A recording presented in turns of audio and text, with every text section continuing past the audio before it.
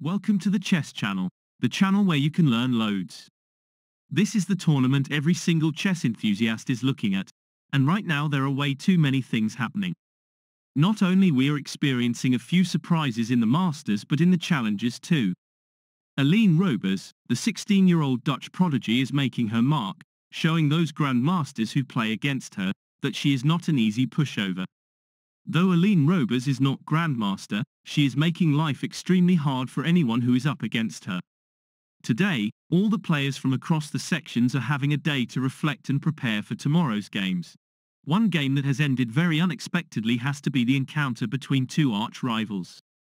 The one is Holland's best, Anish Giri, and the other is the mighty Magnus Carlsen. We know any news from yesterday is already old, so it is safe to say that this game is old news too. If you have already missed the game of round 4, this is what we have lined up. In order to put some substance to how important yesterday's game was, if you look at how the stats turn out to be when it comes to the games between Giri and Carlsen, Giri generally struggles to beat Carlsen. Whatever Giri tries, he simply falls short, but today's game was different. Giri last won from Carlsen back in 2021 during the World Blitz Championship, but this was just one game out of 17 games they played since. Let's see why this game in Holland was so important and why it stood out by a clear mile. Giri White shot off this the usual, Carlsen in turn answers with this move, and with a straight c4, Carlsen opts for this push to e6. Knight f3 resulted to this opening on the queen side, and Carlsen is going to try something entirely new. It's an interesting move, but much of what you see in any opening is tried and tested. Is Magnus Carlsen trying to surprise Giri, and if so, is he going to succeed? Anish Giri was neither surprised nor amused. He instantly opened up the diagonal too, but this time it was at the opposite end. As soon as Carlsen got his bishop to find the rim of the board, Giri got his own queen to find the second, and out of nowhere, Carlsen is the one with all the unexpected shots. For some mysterious reason, this is how he plays it. Is this a loss of tempo, and if so, is this going to lead to repercussions? Giri immediately, and without giving it any real thought, got his own bishop to hit the diagonal. Magnus in turn brings up this push to the 5th. But with Giri keeping it calm and composed, he simply wants to avoid any early complications, and this is how he chooses to play it. Carlsen in the end took the pawn. This pawn was captured in this way, and with Magnus getting rid of this pawn using the knight, he is now up by a full pawn. He has a nice queenside bishop located in the diagonal, but why would Giri give him the satisfaction? This is normally how the Nimzo works in the Queen's Indian defense. For those who play this variation, they would also know how it continues. With Anish Giri getting his king to safety, Magnus too has a similar goal. In light of trying to get his own king to safety, Magnus prepped this type of response. But as soon as he saw Anish Giri reach in this way, the pressure was now on. Though the knight is in no immediate threat, once this knight makes his way away from f3, this knight will be in trouble. With the reigning world champion knowing basically every single trick in the book, he decided to go for a little adventure. Can any spot what he did and why this move was played? He developed the queenside knight, and basically by jumping him here, he now appears to offer him. Shall we explore what is likely to happen should Giri be tempted to have him eliminated? Should you take? And this is the idea, to go for this knight move to c6, when this fork appears. This is not something you can afford to dismiss. With both the queen and rook coming under fire, there is no way anyone would be willing to throw in the queen. Anywhere this queen goes, will drop the rook, and for this very reason, Carlsen will be in the driving seat. So, for this very reason, when this situation arose on the board, Giri was able to see the likely ramifications of removing the knight, and because of this, decides to go for a much stronger initiative. Can you spot what he chose to do? It was this incredibly strong queen exit to the center of the board. With the knight now coming under a two-pronged attack, and with Carlsen scared to lose him, this knight had to go somewhere, and somewhere he went. The only logical spot to place him was to this outpost on f6, and with Carlsen going for it, Giri was full of venom. He pushed along with this move, and was very much expecting Carlsen to get his own king to safety. And yet, Carlsen does not. Though this likely attack on the queen might upset Giri's rhythm, queen f4 can lead to Carlsen to castle. And even if you go after this knight, this likely attack on the queen will either have her sent to this outpost on g4, or to e3 or elsewhere. Does queen a4 work at all? It may look fine to place her here, but slowly Magnus would get the chance to develop his pieces nicely, and when Magnus develops, he does develop. However, returning to the actual game, as soon as Anish Giri pushed along with this pawn, Carlsen either ignores this potential attack on the queen or dismisses it. What he did here was to spend nearly 8 of his valuable minutes and decides on an entirely different type of response. This was the move he went for in the end. And this move was to just be able to stop the access to e5. Having said this, this push to d6 was simply not strong enough to prevent e5 from happening. With the queen and rook sitting on the same file, Giri does go for this attack on the knight. And because this pawn on e5 could not be captured, either this knight on e6 had to move out, or Carlsen needed to find another move. 3 minutes and 40 seconds later, he found an interesting of stopping the knight from being removed, and this was by not getting him to move out. Carlsen challenged the queen with his queen, and Giri was now faced with a dilemma. Do you trade in, or do you pull out the queen from f5? There are other moves to consider too. What if you try this bishop move, or even something like this pawn push? Some options are much stronger than others, but just to satisfy anyone's curiosity, let's see what queen f4 can lead to. Carlsen undoubtedly will use the knight to chase after the queen, and should you place her here? After Carlsen gets to castle, knight c3 is going to lead to an entirely different continuation, especially if you get to challenge the queen in this way. If you do, if you take and take, even though this pawn on d6 will be eliminated after bishop f6, Carlsen would have a problem. The problem rests with this knight on c3. If you jump him here, rook d8 is most likely to fall short. Once you squeeze the knight into the 7th, be wary of the potential fork when this pawn on e6 is taken. Rook d7 need not lead to the instant removal of this pawn on e6. What if you were to mount the pressure on this pawn by lining up the bishop on this superb outpost on h3? But even if you take on e6, Giri would still be in the driving seat. Rook e8, and Giri can try anything here, from knight g5, bishop g5, or even knight f4. Knight f4 to challenge the knight, and if Carlsen trades, even though this pawn on b2 is bound to fall, even if he does, there is this instant attack on the bishop, or even one better. What if you were to challenge the rook in this way? Rook d8 and now rook b1, or even something like this rook move, and Giri not only has everything very well protected by Carlsen's position here looks more or less grim. If we return to the actual game, when Carlsen challenged the queen, Giri was trying to calculate the depth of this move. He spent quite a long time thinking of what to do and how to play it. In the end, and 10 minutes and 16 seconds later, he did go on to trade the queens. And with Carlsen getting his knight to capture, not only this knight was out of danger, but Carlsen's position does not look that bad after all. Giri, without any real delay, removed the pawn on d6. Carlsen here repositions his bishop to safety, but this very move was about to cost Carlsen a great deal. Giri's next move was not hard at. He delivered this check, and only because of this check, Carlsen is no longer able to castle. With Carlsen losing his castling rights, Carlsen was trying to work out where to move his king. If you move him west, do expect to get confronted by this attack, and should the bishops go, rook f8 to stop the forking on f7 is going to lead to another complication. You can either go on and remove this pawn from the 7th, or alternatively, you can swap the bishop to the knight in this way. If you go for this avenue of play, this pawn on d6 is the key to everything. If you use him to lift the rook into this outpost, Carlsen would be busted. So returning to the game, Carlsen moved his king out of this check by placing him here. Giri develops his queenside knight, and this gave rise to something Carlsen was thinking for just over 8 minutes. He jumped the knight into this outpost and was looking to create his own fork to pick up at least one of the two rooks. Is there a way to stop the knight from removing one of the rooks? For starters, rook d1 is strong enough, but Giri too took his time with this Carlsen type of initiative.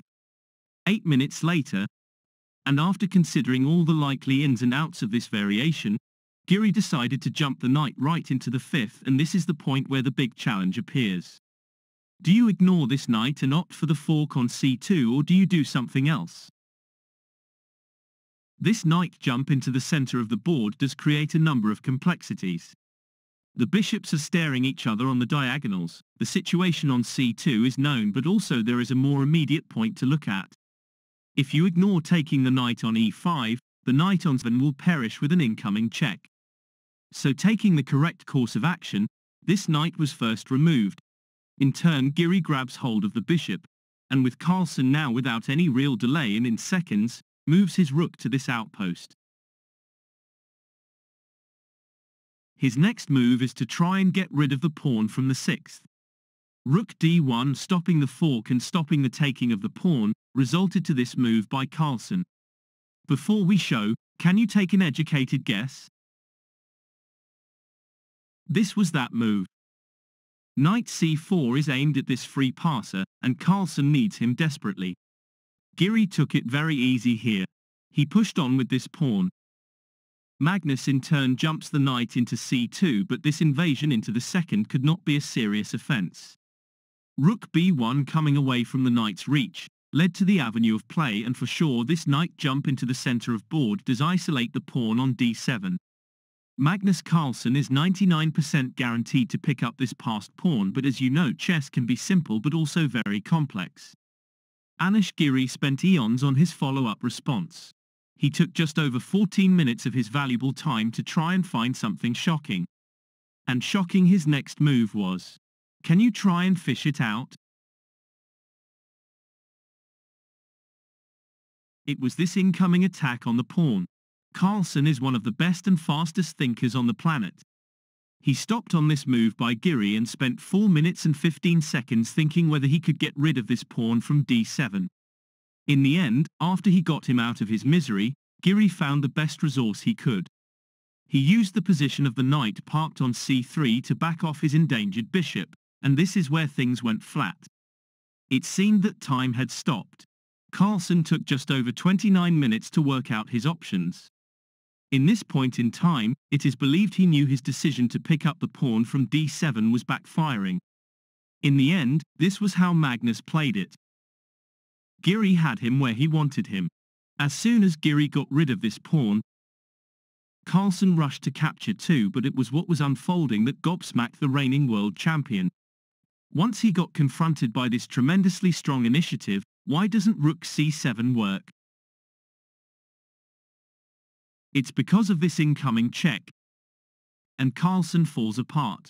If you get the rook to back off after you trade, this pawn will drop with a check, and whether you get the knight to cover, this knight in the very center of the board will bite the dust, and that would be it. If you instead go king e8, this knight still falls, and again that would be it. So now what we looked at some very basic variations, Carlsen knew this pawn on c5 was not savable. He was willing to let him drop for the sake of developing. The problem Carlsen has is with the very position of his kingside rook, and before he can get him to become active, he needs 1, 2, 3 different moves. Something he has not got and something he cannot afford to do right now. In this very light, Carlsen ejected his king to the 7th. Giri could have applied this incoming check, and even if you go king d8, this pawn will still be history. Knight c8 can easily lead to his sort of attack. Should you now back off the knight? Once you discover this superb initiative, Carlsen would need to resign here. Bishop e5, for example, is mostly going to have this bishop to come under fire, and should you back him off to this outpost, you can easily have this knight taken. Take. And now knight g5, and this would be a done deal. King e8 to stop the access to f7 will lead to the elimination of this pawn. And even if you try this push, rook e1 would be the answer to all questions. Rook c1 may also be a very strong option to consider. However you choose to move on, Giri will be the only one who is playing for a win, and Carlsen can only be looking at a draw. If rook e1, how strong would this bishop attack be on the rook? Rook e2, and check out what Giri can do here. It's this magnificent knight repositioning. This discovered check would be the icing on the cake. King d8, take and take, and Carlsen would be dead meat to say the least. We have deviated by quite a lot to get here, but at least we hope to have covered all the main variations that can be played. Right after this king exit to the 7th, to allow the rook to enter the game, Giri bypasses the check from e1. Instead, he went on to get rid of this pawn, and because of the double attack on the knight, Magnus knew the score. The knight needed to evacuate this outpost on d4, but where was he to go? Knight e6 to provide some extra support to the king could have led to this subsequent knight attack on the bishop. This jump also protects the bishop on c5, does it not? Should the knight go to the bishop, this subsequent attack on the knight is not going to cut it. Why not? It would be because of this incoming check. Getting the king to find this outpost is again going to impede Carlsen from getting his otherwise lame rook into the game, and we all know what rook we are talking about. If you now chase after this rook in this way, rook c8 is going to drop yet another pawn, and Carlsen's position is now unattainable. Coming back to how this game was played, Giri did not go for knight e4, but this is how he played it. But Carlsen once again was at a loss. Though he could have traded the bishop to the knight on c3, he went on to produce this type of attack to muddy the waters. With Anish Giri taking straight away, Carlsen finally gets what he wanted all along. This rook on the king side was free to go places, and places he went. Carlsen activated him, and by going after the knight, Giri was by no means rushing to play here. He took just about 4 minutes and 18 seconds, and right after deciding this knight was best placed here. Was this a blunder or an ingenious type of response? Why had not Carlsen go for this type of attack, and what is the problem he would have if he did go for it? It's here. This bishop repositioning is all you would ever need. Even if you get rid of the knight. Once you hit this knight off the board with an incoming check, if you err and get rid of him, once this discovered check appear, you may want to kiss this game goodbye. King c7 here simply does not work. It falls short to this check, and when the king is forced to d6, now you can get the rook out of his misery, and this game would end in just a few moves. Coming back to this position, even if you do not touch this bishop, king d7 would not be much better. King g2. And should now this bishop drop, Giri could do the same as before. Come in with this discovery, and this is how the rook falls too. Coming back to the original position, Carlsen was clearly able to see how strongly this knight was positioned on f4, and yet he was powerless to do anything. We momentarily stopped him from finding this outpost on b6, and the way he did this was to place his own knight on this square. There are 3 potentially interesting moves to go. 1 is rook b1, 2 is still to go for knight b6, and 3 is bishop b7. If bishop b7, should the rook chase after him, this is what you're looking to achieve. King d8, and anything or any move to get this bishop on b7 to back off, bishop d4, bishop f3, or even bishop g2 will do fine. If bishop g2, rook c8, attack the rook again. And should Carlsen repeat, now you can try this bishop move. Rook back to c8. And now you can try either bishop d3, or there is another very interesting initiative. What if you took this rook with a check, and when the rook is picked up, now you can try this little intermediate move. If knight e5, then you will certainly have blown it. It all comes down to this nasty fork, and with the rook dropping, it would be safe to say, this game is over. If you go knight d4 here, this knight on c4 will perish and Carlsen will be toast. The last move we can look at is this bishop move right into the center of the board. If you go for this move, once you chase after this bishop, knight e5 will for sure lead to a very tricky move. If you do get tempted, if you try and get rid of this knight to pick up the bishop, you're most likely to have blown your cover. Why? It's because of what is to follow when you carry out the whole variation. If you take, and take, be wary of this nasty looking fork, and this is how easy you would lose the rook. Once the rook comes off, Carlsen would be having the knight and the rook against a bishop, and a knight in Giri would be the one to pull his hair. Coming back, we can try yet another variation. What if we still try this knight move? If the knight's to come off, bishop e5 is going to lead to this push. And this pawn would be extremely hard to put the brakes on. Knight c5, going after him, and there is a little trick here. This is the trick we are looking at. Should the knight remove this pawn, once you take with a check, this taking of the rook is going to instantly backfire. With the king and rook sitting on a white square, this incoming check is going to secure at least the rook, would it not? King c6, takes, and even if this bishop departs, the game is still over in a few moves. Bishop f5, and this is all she wrote. Now that we have explored much of what could happen, Giri used the rook to mount the pressure on the knight, and now via this bishop repositioning, this was the right time to squeeze in this timely check. King f6, which very much explains Carlsen's previous move, led to the knight to chase after the rook, and Carlsen here was in a pickle. Right after deciding to take the knight, Giri eliminated this knight from the fourth, and as soon as Carlsen came in with this response to minimize the threat on the knight, Giri produces the heaviest blow of them all. When Carlsen was confronted by it, and this is how Anish Giri provided it, this was the time the reigning world champion throws in the towel by resigning. What a game to say the least, with finally Anish Giri being Carlsen in probably one of the most important games in the Netherlands.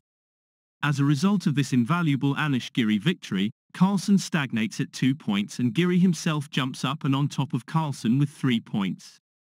Also with 3 points is Nodebek Abdusattorov, who is sharing the lead with Giri, of course. There have been other surprises, if you like, in Tata in round 4, where Ding Liren was beaten by young Pragna. As a result of this, Pragna moves up the scoreboard with 2.5 points and Ding Liren also stagnates at 2 points.